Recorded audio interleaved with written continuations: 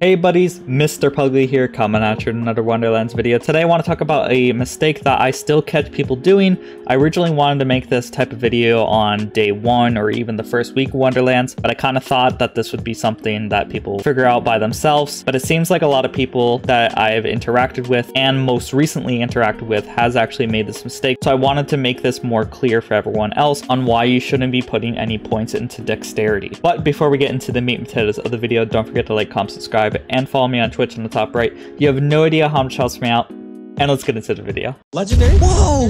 No way, dude!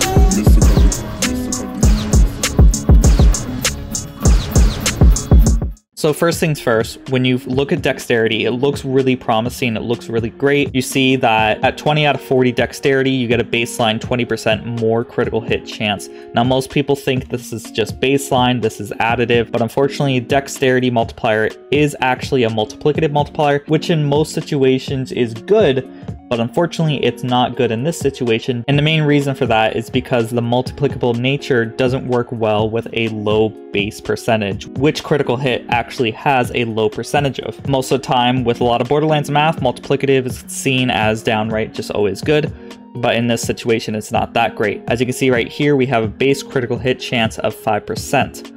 Now, most people assume that Dexterity is additive to this, so most people assume that when you get 20% crit rate from Dexterity, you're going to have a 25% chance with all attacks now to crit. That is simply not the case. Now, items have an additive crit chance, which means that this 14% is going to be 14 plus 5 easy. So this is in fact going to have a 19% chance of critting. Same with melee weapons. Anything that has the card, like right here, percentage is going to be exactly additive to the base crit multiplier. So the peg leg has a 5% critical hit chance, which makes all melee attacks 10% chance of critting. The way Dexterity works is, say you have a 5% chance of critting with all attacks, Dexterity does 20% of that. So 20% of 5% is basically just 1%. So 20% of Dexterity is not going to increase your crit chance from 5% to 25%. It's going to change it to 6%. This is the same situation why people don't use Bullseye as a main point in the Spore Warden skill tree. Most of the time whenever I do a build, I explain that this is filler, and I don't exactly explain 100% why. I did back in Chaos level 20, but just to reiterate what I've said maybe like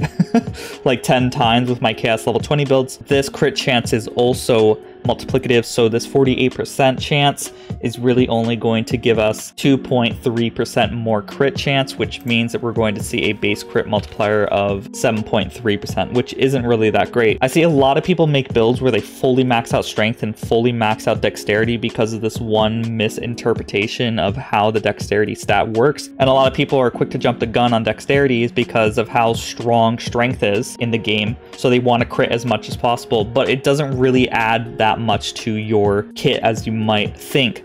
Even if you had max Dexterity, which is 40% extra crit chance multiplicative, and say you had a spell that gave you 20% more critical chance, then you're going to have a base crit line of 25%. So, 20% plus 5 equals 25. And say you had the 40%, which adds after that. So 25% of 40% only equates to 10% more crit chance, which isn't really that much. Most of the time you want to optimize your burst windows by going Intelligence or Attunement, or increasing your max DPS by applying huge dots with Wisdom, which is still applicable to a lot of builds that aren't contagion based, even though contagion, was nerfed, but you guys know what I mean when I say that. The whole point of this video is really just to inform you that you shouldn't be putting any points in Dexterity. It doesn't really add that much value to your build compared to everything else that you could pick. Same with Constitution, but no one really picks Constitution. I mean, unless they're doing a Dire Sacrifice build, so I don't really have to explain why that's the case,